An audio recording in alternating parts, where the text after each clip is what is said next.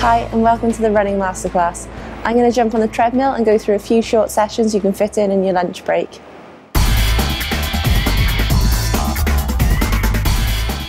A treadmill is really good for run training because it's very convenient. Most people have a treadmill near them. It's easy to use, it's very measurable. You can actually see how you're improving. I think that's one of the key things. And also, if you're doing all your running on the road, it can cause a lot of injury, so having the softer surface of the treadmill can really help. So that's saying you should probably get out and try and run on the road a couple of times a week as well.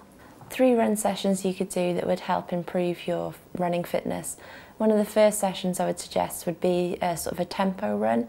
So you have a short warm up on the treadmill.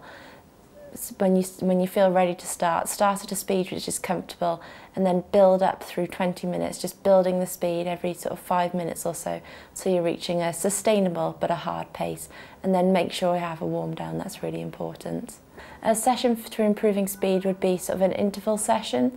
What you might do is start off with maybe a short rep, a 2-minute rep, and you do that 5 times with a minute recovery, and you want to build this up. So every as you get a bit fitter, you're doing like 5 by 3 minutes or 5 by 4 minutes, and you want to hold the best possible speed for that. Be careful, you don't want to start off too fast, don't go crazy.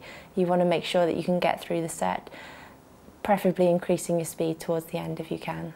Running off a bike is very different from going out for a normal run, so it is really important to practice that bike to run session, a brick session, a few times before the race. It's very easy to do in a gym because you tend to have a bike and a treadmill quite close together, so it's a really good place to practice it.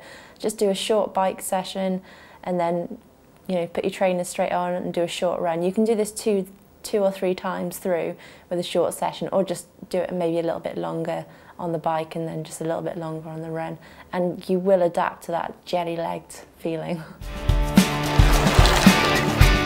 Thanks for joining us on the Running Masterclass.